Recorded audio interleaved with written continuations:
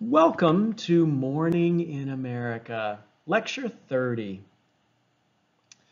In this lecture, we'll pick up the story of America's decline throughout the 70s, lack of confidence and trust in the government, but then how a B-movie actor came along and brought hope back to the United States. Get ready for the story of Ronald Reagan. But first, Jimmy Carter.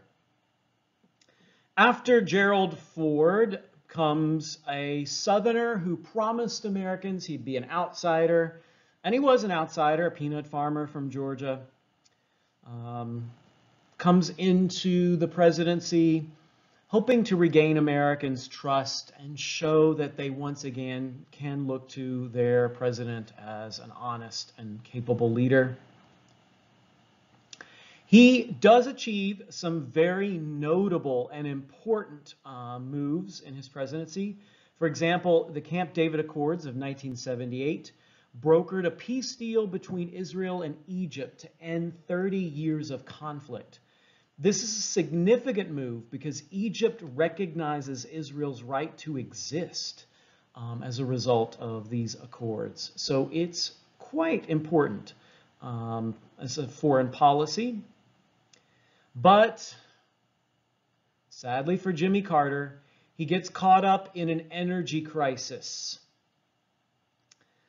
For Americans who'd always been used to never running out of things, we have all the resources we want, all the materials we need, our environment will always give us everything. It came as quite a shock in the 70s to realize that the environment can't give forever, and there are certain things that Americans can't just expect. This energy crisis led to Carter calling for Americans to learn to sacrifice. Instead of using energy, they needed to voluntarily give up energy, put on a thicker sweater, as Carter did, or put solar panels on the White House, as Carter did. Carter called for the moral equivalent of war against this high energy usage. Americans, you needed to meow your way to better energy consumption. Foreign policy-wise, Carter is president when the Soviets invade Afghanistan in 1979. And although this does not bring him down in particular, it eventually will set the stage for the decline of the Soviets. Afghanistan is their Vietnam. The U.S., though, does have a foreign policy component here in that we use the CIA to train Afghan rebels. So we're providing them with the training they needed so that they can fight communism. And of course, that will create problems for us later. The big move of Carter's presidency that ultimately results in his downfall will be the Iranian hostage crisis. It's a crisis we essentially created because in 1954, we'd overthrown, through a CIA operation, the government of Iran.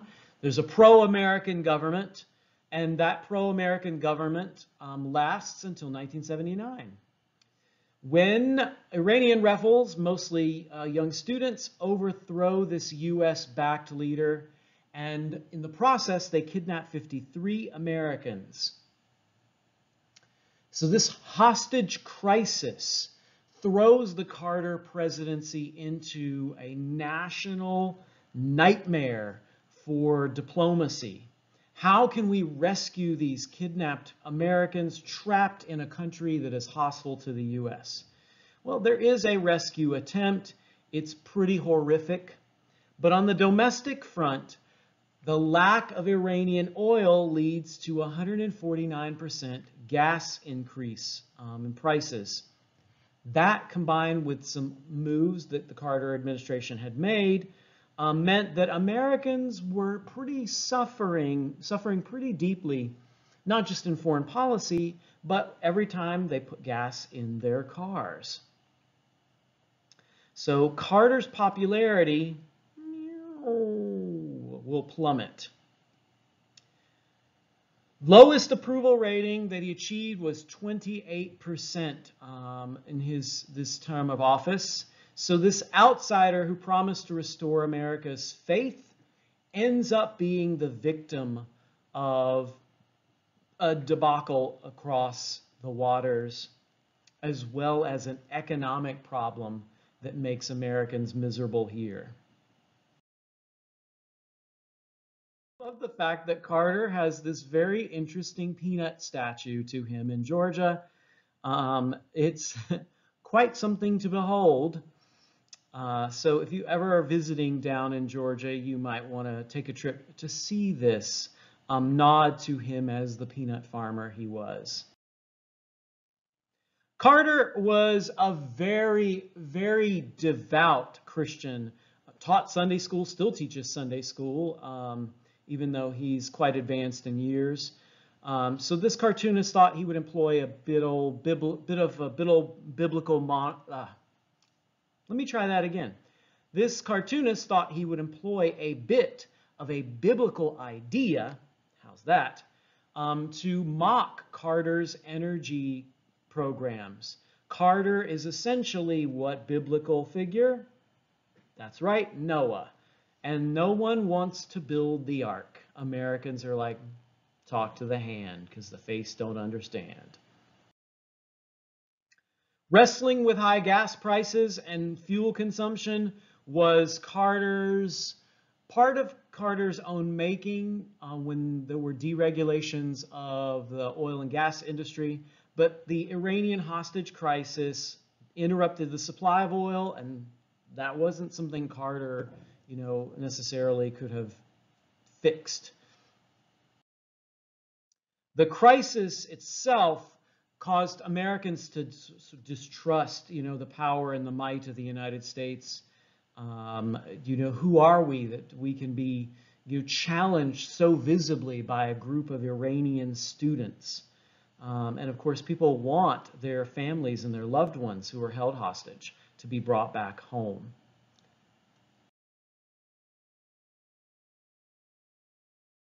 So in the election of 1980, Carter does not do well. Carter only gets 41% of the popular vote. Bad economy, bad things going on foreign policy, and he's opposed by a conservative Republican with a winning smile and personality and the ability to deliver a line almost like he had studied acting. Yep, that's right, Ronald Reagan, the anti-communist actor from the 50s who went on to be a governor in California and a beloved icon of the conservative movement. Reagan's domestic policies have been termed Reaganomics. One critic called them voodoo economics. These are, in economic terms, known as supply-side or trickle-down theories.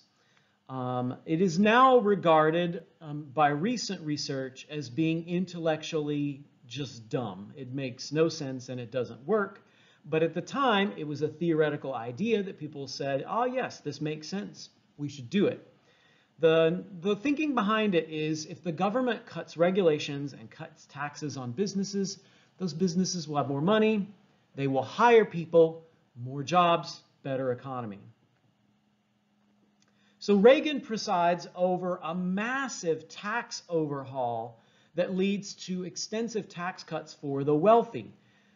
By the end of this period, the top 1% will own 37% of the wealth. So if you imagine this is a pie, 37% of that pie goes to 1% of the people. This massive tax cut and deregulation program does stimulate some economic growth, but it stimulates it only for people who are already doing well. So removing government rules on companies as well as tax cuts does in fact give some money and put money into the pockets of people, but those are people who already had money in their pockets. Reagan, at the same time as doing all of this, cuts welfare and entitlement spending. So tightening up that system that was instituted under LBJ, the Great Society, because those people don't deserve it.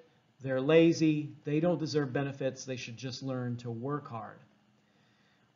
We're going to see, scholars are going to call this essentially a great wealth transfer, as the richest Americans will get richer and the poorest Americans will get poorer. Reagan will also be noted and remembered as an anti-union president. Even though he'd been part of a union in his earlier days, his stance against unions trying to advocate for better wages is part of the general decrease in union membership at this time period, as lots of workers are seeing their jobs being lost anyway thanks to deindustrialization, but then also seeing that the president and the federal government does not back you will lead to some demoralization, some feeling like, why bother? This is not going to help. Most famously, Reagan's stance against unions has to do with the air traffic controllers strike, for which he threatened to fire all of them if they didn't get back to work. Reagan takes advantage, full advantage, of a very specific group of conservatives known as the religious right or the moral majority. These are conservative people who are deeply evangelical or fundamentalist Christians, and instead of hiding from politics, are fully invested in politics. And Reagan quickly learns to speak their language and align himself to their needs and their wants, because they can throw voters his way. Even though Reagan himself probably had no real Christian values of his own, for him, church-going was mostly just an exercise in doing what people expected you to do. The moral majority and religious right really called for Christian values to dominate public policy, so there should be, for example, no abortion, because that would violate their Christian sense of ethics and values.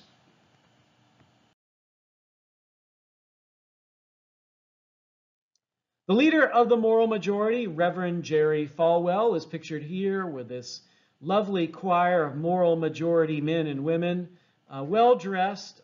Clearly, these women have harkened back to their grandmas in these outfits, from floor to ceiling. Ain't gonna see no flapper outfits here. And of course, linking their Christian values to the American flag in the background. So it's as if Christianity and America in their minds are one and the same.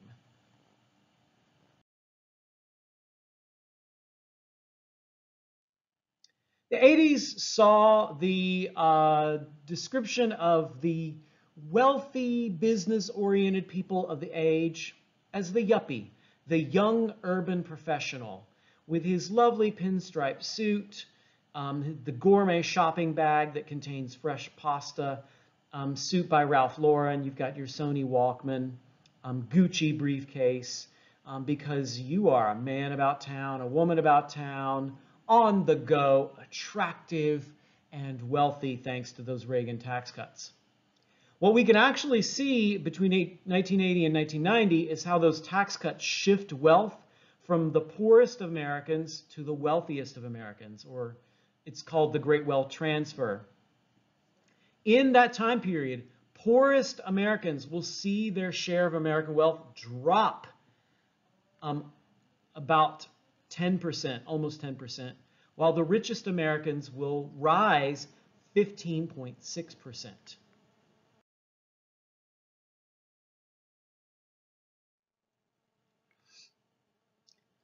Reagan was criticized by Herblock and other folks as saying that he did not support welfare, did not support big government, but in fact, many of his programs amounted to welfare for the wealthy. And that has been a criticism that you will hear repeated again and again. Tax cuts for certain groups of people can be thought of as a kind of welfare, a government benefit, or an entitlement. So what's the difference between that and, say, passing out an entitlement for someone who's on the poorer end of things?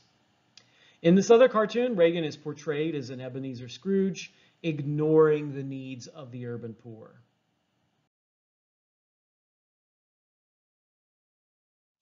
The 1980s is also famously the age of big business doing lots of shady things. You can find no end to 1980s movies, usually starring Michael J. Fox. Bette Midler, for example, stars in one, where there's always some corporation doing something terrible, and this plucky young person at the end comes in and saves the day and rescues and brings heart and soul back to the corporation. My favorite example of this, of a corporate world that just crushes its workers' hopes and dreams until the workers fight back, is Dolly Parton in 9 to 5. So I encourage you to watch it.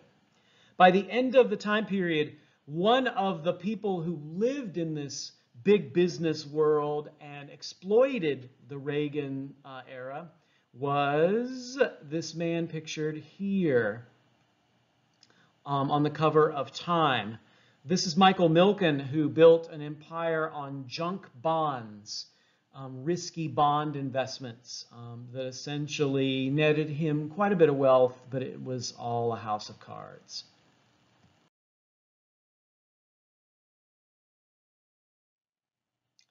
Reagan is famously known for being a strong military-minded president.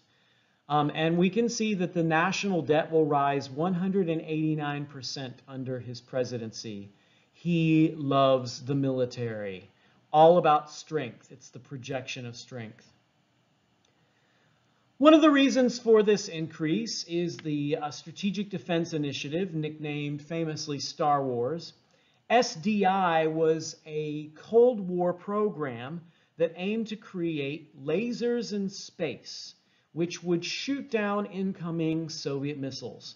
This would be a system of satellites with mirrors and lasers. The Soviets would fire, and Americans could go punch a button, and the space laser would take care of the Soviets, and we would win. Yay! It's technologically impossible, but the U.S. defense system continued to pour money into it. Lots and lots and lots and lots and lots and lots and lots and lots and lots and lots of money into it, because we've got to make it look like we are doing something. We got to keep trying. We got to keep investing because we've got to keep the Soviets on their toes. So in many ways, I think of Reagan as almost like the Eisenhower era, part 2. It's like the 1950s, part 2. But economically, Reagan is like the 1920s, part 2. The cost of SDI was $70 billion. Billion dollars, and didn't work. This warlike stance put a lot of pressure on the Soviets to keep up. And some scholars have tried to argue that, in fact, this hastened the end of the Soviet Union. A recent scholar has pushed back on this narrative and said, no, Reagan didn't have anything to do with it, and we should stop crediting Reagan. Instead, we should look at the Soviets' own internal politics, the reforms known as glasnost and perestroika to reform communism, started under Mikhail Gorbachev. And that we should look at the weaknesses in the Soviet economy, the Soviet participation in Afghanistan, their Vietnam, as the primary factors hastening the downfall of the Soviet Union. By 1989, the Soviet Union will collapse, and the Cold War itself will be over in 91. So America wins. Capitalism. We win. The Reds are dead.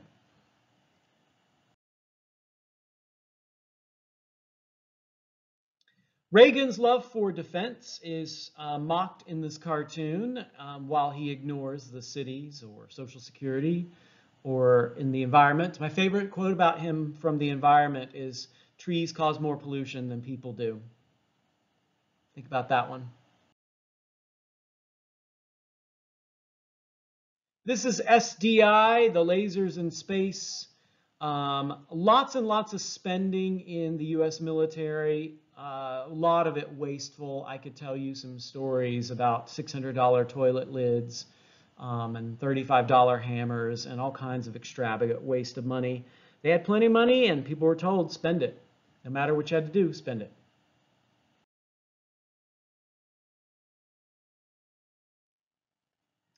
There is another shift in the Cold War, though, that has to do with Latin America and South America.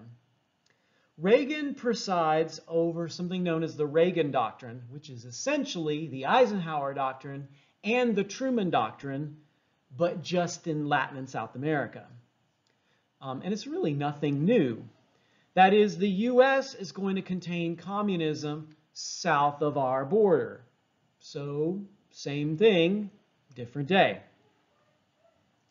The invasion of Grenada in 1981 is an illustration of this, where the US sent Marines to a Caribbean island with no strategic importance to topple a regime that looked like it was going to become an ally of the Soviets. I will say, frickin' fantastic operation name, Urgent Fury. Really good operation name for this one. And the idea, of course, is we're going to save these poor people from a life under the Soviets that would be awful and indefensible. This actually caused a lot of problems with England that Reagan had to smooth over as a result of this little invasion. The most famous of the Reagan Doctrine instances would be Nicaragua and the Iran-Contra scandal that followed out of it. Reagan supported the Contras, which were a group of guerrilla force folks in Nicaragua trying to fight the commies of Nicaragua. So we're once again opposing communists. Reagan tried to frame the Contras as freedom fighters. They are out there, you know, just doing the work of the Lord, opposing those commies. The truth is, they were actually horrific people. CIA trained, they murdered journalists, they raped women, they smuggled cocaine. They were legit horrible human beings, but they were getting backed by the United States. And of course, they weren't communists, so we have to love them. The Reagan administration was actually forbidden to supply them with resources. So Reagan found a secret way to do that through Lieutenant Colonel Oliver North. North figured out, rather than sending money and resources to the Contras, he could sell missiles to Iran because Iran loves America. They just absolutely adore the United States, right? And of course, that would help them in their current ongoing war with Iraq. And then the profits from that could be back channel sent to the Contras. It's still illegal. It's a violation of the Boland Amendment. No matter how the money gets there, it violates congressional law. When all of this was uncovered, Reagan simply developed amnesia. Well, I can't shed any light on what's going on. I don't have any knowledge of these things.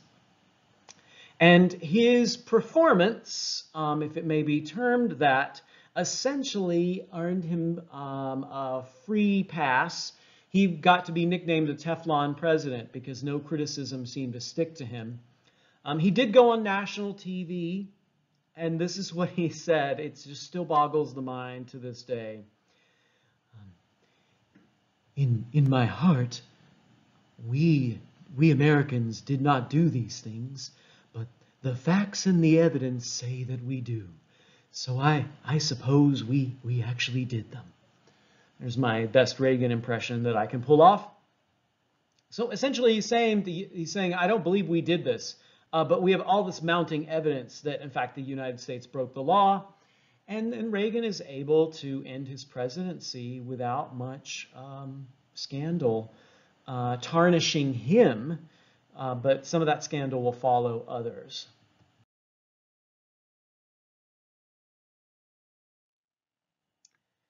Lots of cartoonists had a field day. Herblock portraying Reagan as doing one thing on TV, but something else in the background.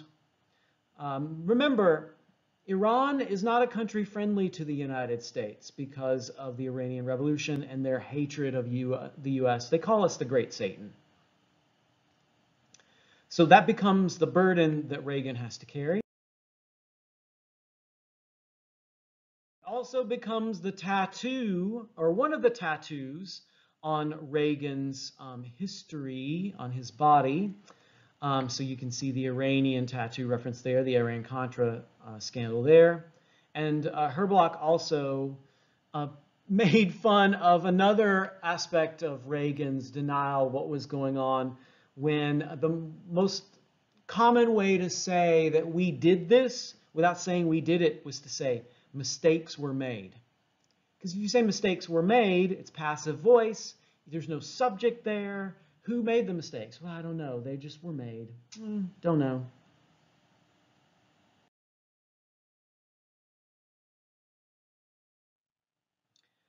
Reagan, despite everybody knowing that this was clearly an act of dishonesty and deceit, and knowing that he was lying, it does not really tarnish his his memory over time. He becomes one of the most popular conservative icons, and today he still very much is a conservative icon,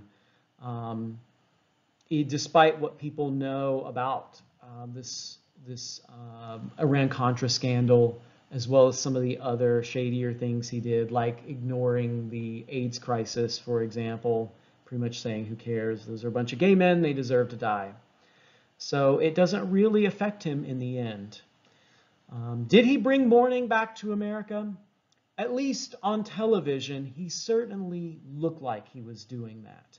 But I think as we get further out, we will see more assessments of the Reagan presidency that will cause us to question a lot of what happened.